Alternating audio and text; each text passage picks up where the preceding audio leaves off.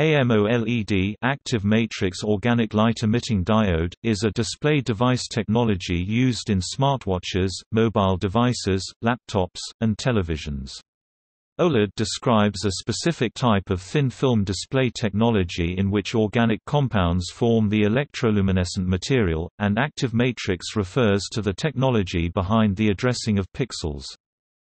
As of 2008, AMOLED technology has been used in mobile phones, media players and digital cameras, and continued to make progress toward low power, low cost and large size, for example, 40-inch or 100 cm applications.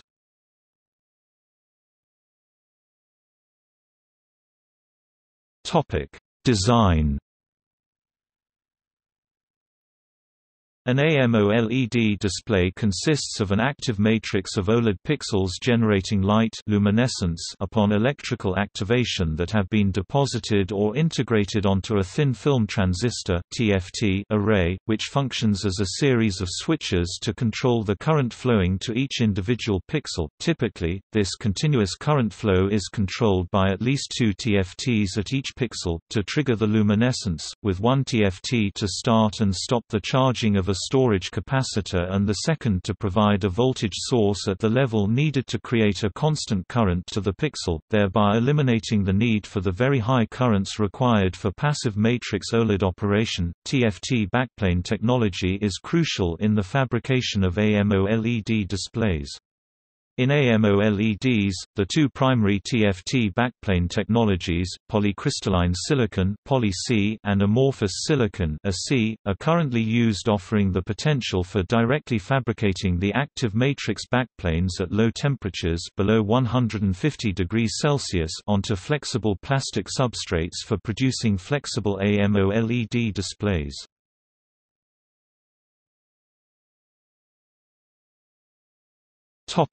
Future development.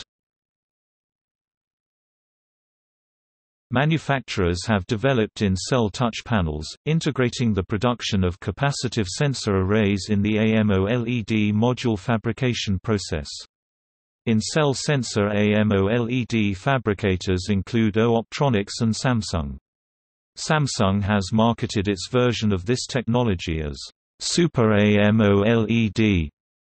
Researchers at DuPont used computational fluid dynamics (CFD) software to optimize coating processes for a new solution-coated AMOLED display technology that is competitive in cost and performance with existing chemical vapor deposition (CVD) technology.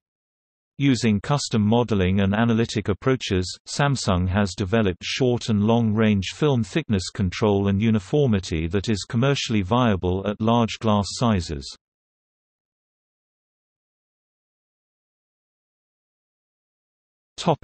Comparison to other technologies. AMOLED displays provide higher refresh rates than passive matrix, often reducing the response time to less than a millisecond, and they consume significantly less power. This advantage makes active matrix OLEDs well suited for portable electronics, where power consumption is critical to battery life. The amount of power the display consumes varies significantly depending on the color and brightness shown.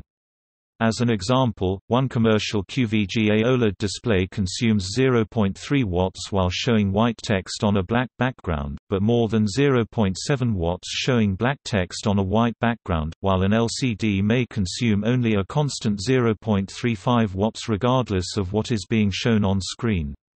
Because the black pixels turn completely off, AMOLED also has contrast ratios that are significantly higher than LCD. AMOLED displays may be difficult to view in direct sunlight compared with LCDs because of their reduced maximum brightness. Samsung's Super AMOLED technology addresses this issue by reducing the size of gaps between layers of the screen. Additionally, pentile technology is often used for a higher resolution display while requiring fewer subpixels than needed otherwise, sometimes resulting in a display less sharp and more grainy than a non-pentile display with the same resolution.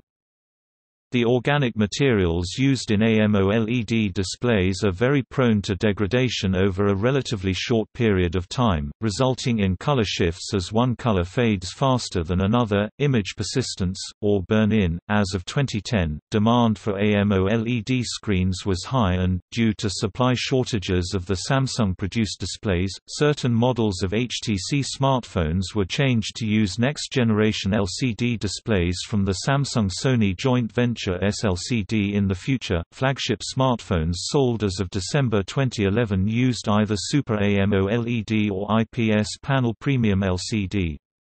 Super AMOLED displays, such as the one on the Galaxy Nexus and Samsung Galaxy S3, have often been compared to IPS panel premium LCDs, found in the iPhone 4S, HTC One X, and Nexus 4.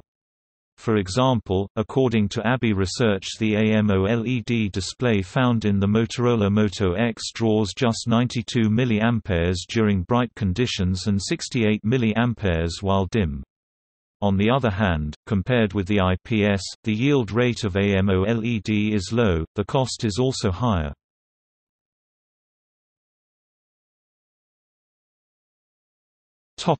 Marketing terms.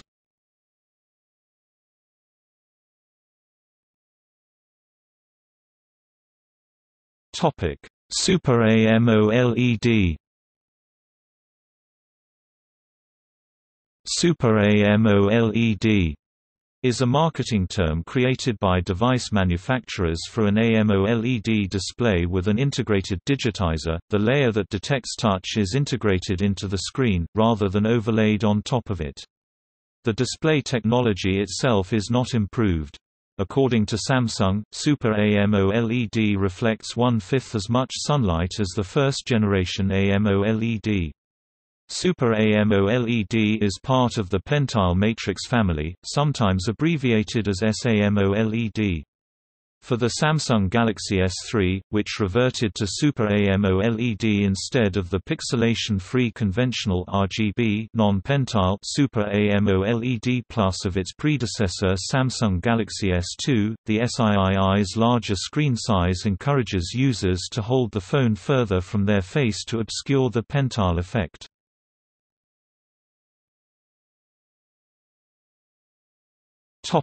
Super AMOLED Advanced.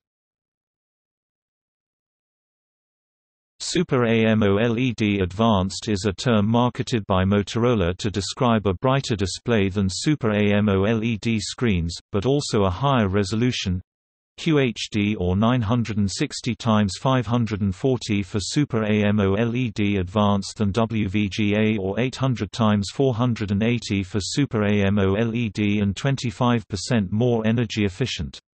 Super AMOLED Advanced features pentile, which sharpens subpixels in between pixels to make a higher resolution display, but by doing this, some picture quality is lost.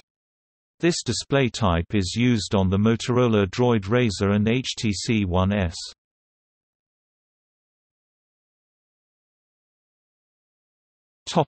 Super AMOLED Plus. Super AMOLED Plus, first introduced with the Samsung Galaxy S2 and Samsung Droid Charge smartphones, is a branding from Samsung where the pentile RGBG pixel matrix 2 subpixels used in Super AMOLED displays has been replaced with a traditional RGB 3 subpixels arrangement typically used in LCDs. This variant of AMOLED is brighter and therefore more energy efficient than Super AMOLED displays and produces a sharper, less grainy image because of the increased number of subpixels. In comparison to AMOLED and Super AMOLED displays, they are even more energy efficient and brighter. However, Samsung cited screen life and costs by not using Plus on the Galaxy SII's successor, the Samsung Galaxy S3.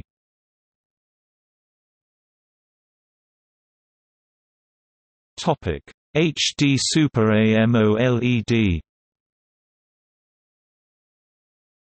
HD Super AMOLED is a branding from Samsung for an HD resolution above 1280x720 Super AMOLED display. The first device to use it was the Samsung Galaxy Note.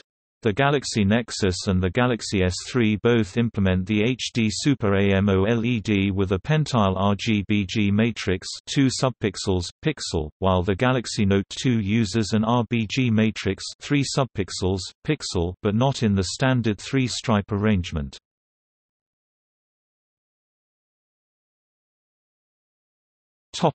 HD Super AMOLED Plus. A variant of the Samsung Galaxy S3 using Tizen OS 1 was benchmarked using a non-pentile HD Super AMOLED Plus screen in 2012.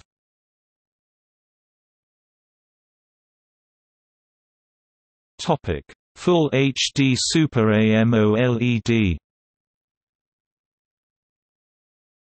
As featured on the Samsung Galaxy S4, Samsung Galaxy S5, and Samsung Galaxy Note 3, this display has a 1920x1080 resolution that is better known as 1080p. It has a color gamut of up to 97% of the Adobe RGB color space.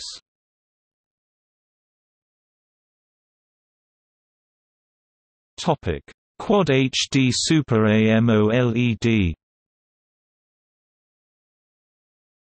Quad HD Super AMOLED technology was first used by Optronics in April 2014.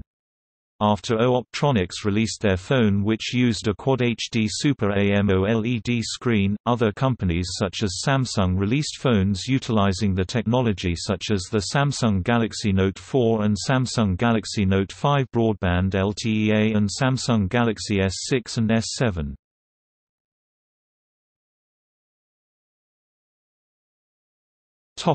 Future.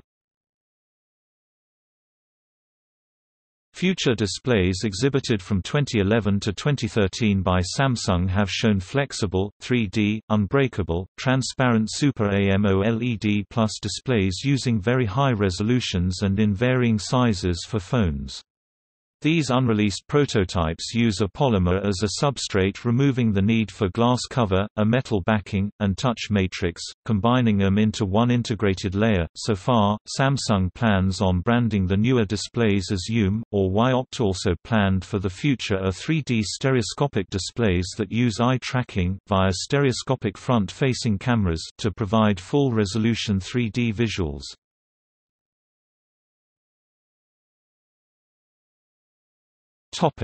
Comparison. Below is a mapping table of marketing terms versus resolutions and sub-pixel types. Note how the pixel density relates to choices of sub-pixel type.